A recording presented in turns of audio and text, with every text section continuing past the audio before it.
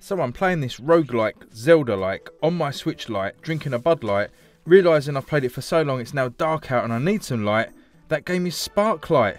Let's review it, right? In Sparklite you play as Ada, an engineer who crash lands on a planet called Geodia, where an evil baron is trying to harvest the precious mineral called Sparklite for his own nefarious means. Ada must travel to 5 dig sites and shut down the baron's operations and release the evil grip that he has on the planet. What this amounts to in terms of gameplay is a fairly by-the-numbers roguelite style game that lacks the variety to sustain early promise. Ada has a wrench that she can use as a basic attack, and holding down the attack button will produce a hammer that can be powered up before striking a foe. There are also trees that when hit release pods that mostly contain Sparklite but may also drop a few useful consumable items such as speed up and health regenerating items. A quite unique element of the progression in the game is the patch system, which serves as a way to upgrade Ada's skills. Ada can buy patches to install onto a 3x3 grid, and at first this is fine with each patch being a 1x1 block, but over time patches arrive in various shapes and sizes, meaning you may not be able to install every patch you want at the same time. This leads you towards creating different character builds, be them tanks with loads of health, or killing machines as you upgrade your weapon power. I like this system, even though it often restricted the install of new patches. In a nod to Zelda, the levels feature dungeons that you can work through with either a large reward at the end, or the introduction of a new tool or weapon. Oddly, at the end of a dungeon you give the weapon back and are given a blueprint in its place to take to your blacksmith in the town hub to make. It's an interesting mechanic, but it feels a little bit convoluted for what it actually is.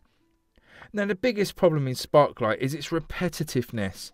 I like the roguelite genre a lot, and I've played many on the Switch, but I don't think I've played one that's actually got less interesting as time went on.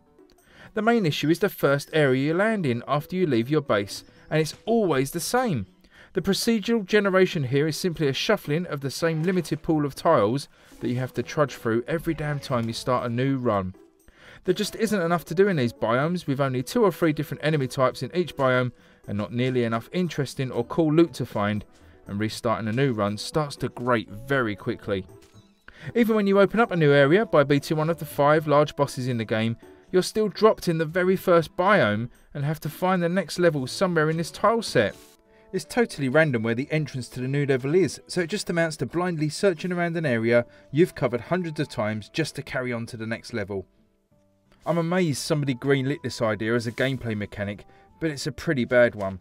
As I said, each run becomes less interesting to me, and I just wanted to give up in the end. You can install a patch into your grid that shows you where the entrance to a new area is, but it still involves travelling across the first area to get to it, and you just don't want to fight the same enemies over and over, so you end up just avoiding them.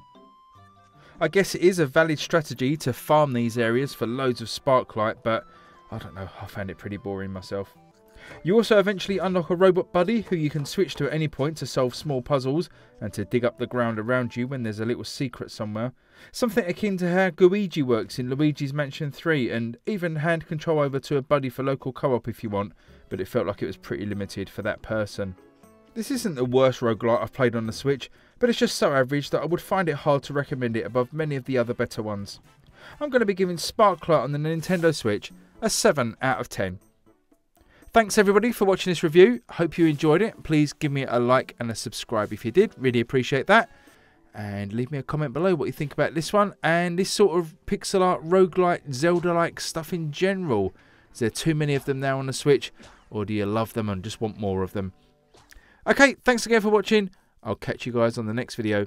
Thanks everyone. Bye bye.